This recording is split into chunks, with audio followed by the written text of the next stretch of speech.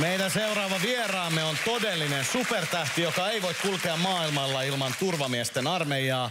Kenestä oikein on kyse? Katsotaan pieni klippi.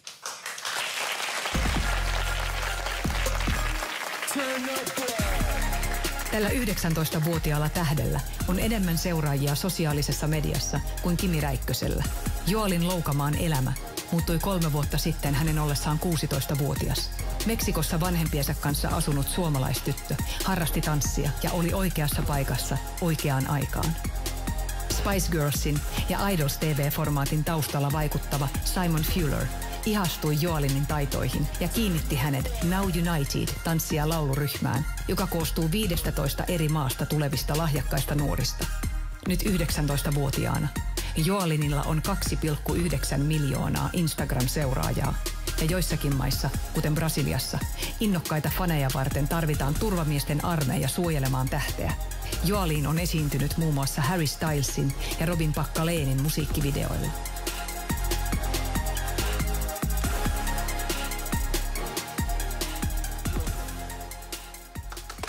Tervetuloa Joalin Loukamaa!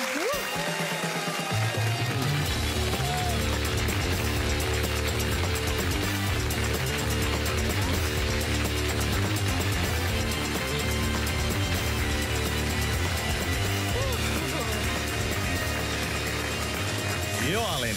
Wow, mikä video. Kiitos. Meistä ei ole tehty tommosia videoita, mutta hei, tervetuloa Posseen. Kiitos. Sä oot siis seuratuin suomalainen julkis Instagramissa tällä hetkellä. Muun muassa semmonen kaveri kuin Kimi Räikkönen on noin miltsin verran sua perässä siellä seuraajissa. Meillä kaikilla posselaisilla on yhteensä noin 1,5 miljoonaa vähemmän.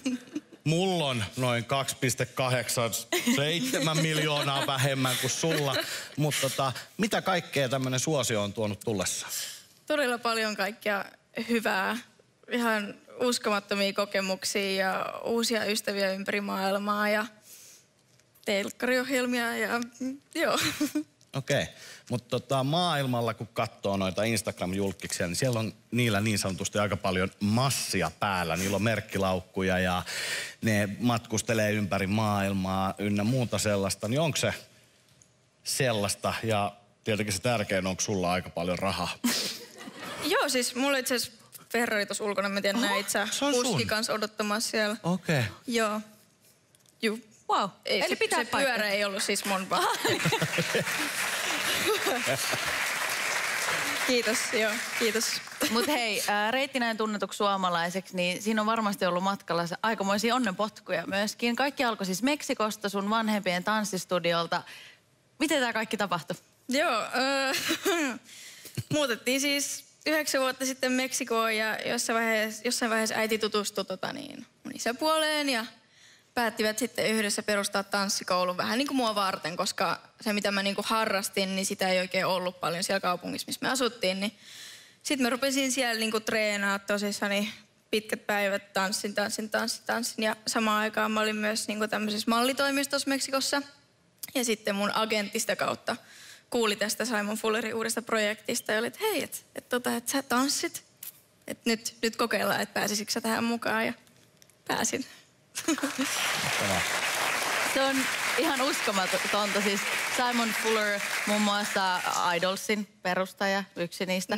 Niin NowUnited on siis tämä ryhmä, mihin sä kuulut. Ja se on ihan valtava. Niin tajusit sä silloin, kun Simon sua siihen pyysi, että minkälainen mahdollisuus ja kuinka iso tämä juttu on? Musta tuntuu, että sitä niinku ei tajunnut vielä edes, en vieläkään tänä päivänä tajuu, että kuinka niinku iso juttu se on. Et siinä vaiheessa, kun se sanoo sen mun nimen ja silleen, että sä oot nyt osa tätä, se tapahtui jotenkin niin äkkiä ja silleen, en mä tiedä, musta tuntuu, että mulla niinku aukesi semmoset uudet ovet niinku tämmöiseen uuteen maailmaan ja siis tuntuu niinku ihan, että mä eläisin unessa edelleenkin. Se on ollut tosi hienoa. No, mutta onko sun elämä sitten sen jälkeen nyt ollut pintaliitoa ja suurten starojen tapaamista vai onko se ollut oikeasti työtä? No vähän molempia. Et tietenkin on tullut Harry Stylesin musiikkivideolla tanssittua ja vähän tuommoista, mutta on siinä niinku paljon työtä. Ja mun mielestä on just makea, että mitä niinku päässyt näkemään, että mitä kaikkea siihen kuuluu.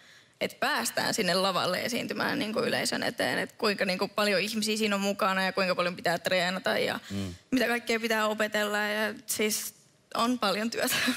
Mutta tuossa on tullut varmasti myös se toinen puoli sulle tutuksi, eli jossain päin maailmaa sulla on turvamiehet mukana.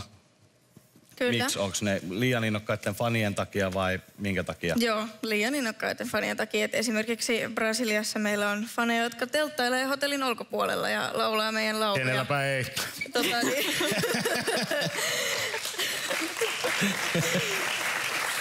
Niin. Siitä kiva maa, tää Suomi, että täällä saa kuitenkin olla rauhassa.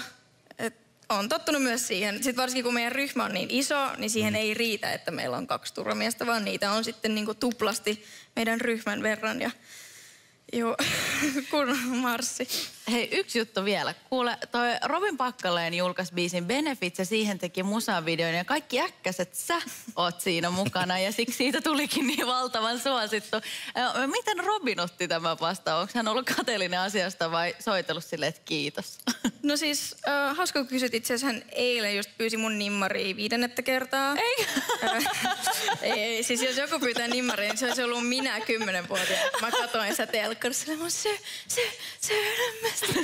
siis ei. Tullaan tosi hyvin toimeen Robinin kanssa ja ollaan nyt niinku meistä on tullut kavereita ton videon jälkeen ja video oli tosi hauska kuvata ja musta tuntuu, että hän on vaan onnellinen, että on tullut niinku uusia ihmisiä kanssa katsomaan. Joo, ei oo kateellinen varmaan. Joalin, sä oot tosi nuori vielä. Niin mihin sä tähtäät? Missä on sun niinku se päämäärä? Missä sä oot 10 vuoden päästä? 10 vuoden päästä.